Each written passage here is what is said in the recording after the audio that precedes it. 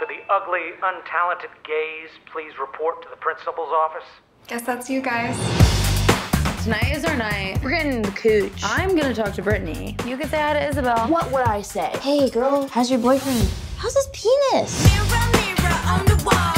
I'm gonna expel you both for committing a crime against Jeff. Get out of the car. You can't tell me what to do! Get out of the freaking car! We were just practicing for a self-defense club. So it's like a fight club? Yes. Just stay in your lane until you're munching beaver at Wesleyan. Yes, sir. What's your plan here? Jeff is psychotic. And they're picking on the weak and defenseless. So we teach a bunch of girls how to defend themselves. They are grateful to us. Adrenaline is flowing. Next thing you know, Isabel and Brittany are kissing us on the mouth. You can be our club advisor. You know, my mom did say I need to pick up a hobby.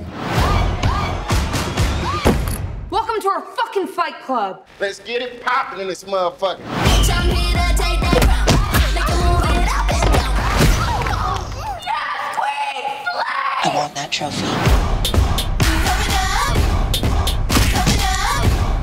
To have a safe space like this, it means a lot to people. I'm gonna finally reverse stalk my stalker. Yeah! I'll be able to kill my stepdad.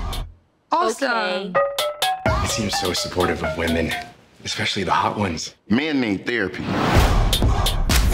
Are you cheating on me? No! I literally saw you yesterday. Shut up, nerd! I fucked your mom! We are literally at the bottom. We have nowhere to go but up. Your club is over. They deserve a shot at showing everybody how fucking cool they are. Let's go fuck up some football players. I want that trophy. You created a fight club to get some coochie. You don't even know how to work that thing. I know y'all ain't tickling the pearl. I just don't know if you're supposed to be talking to us like that, just like as a teacher.